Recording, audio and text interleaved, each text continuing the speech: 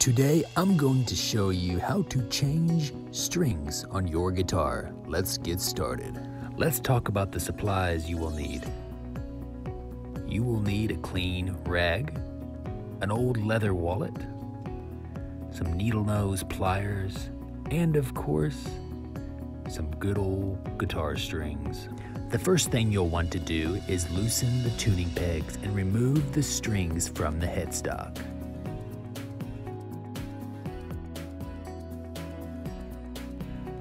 Next, you'll want to take an old leather wallet and enter through the sound hole to loosen the bridge pins.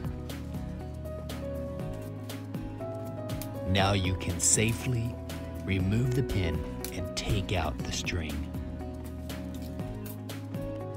Use this time to do a good job cleaning up your guitar, especially the fretboard. Now you are ready to put on your new guitar strings. I'm using Elixir mediums. They sound amazing and last longer than any other brand I've used. They are not a sponsor yet. As you take out the string packets, you will notice numbers on them. The smaller the number, the thinner the string. Now you can put the proper string in each bridge pin hole.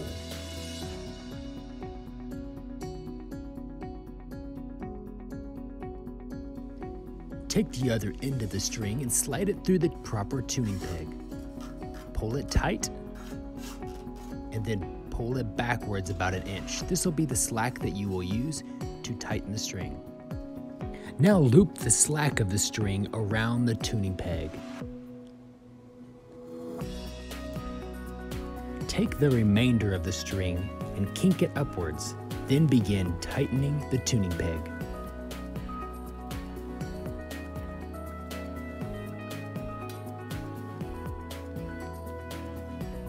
As soon as all 6 strings are in place, you can now take your pliers and cut off the excess. Congratulations on stringing your guitar. Please like and subscribe.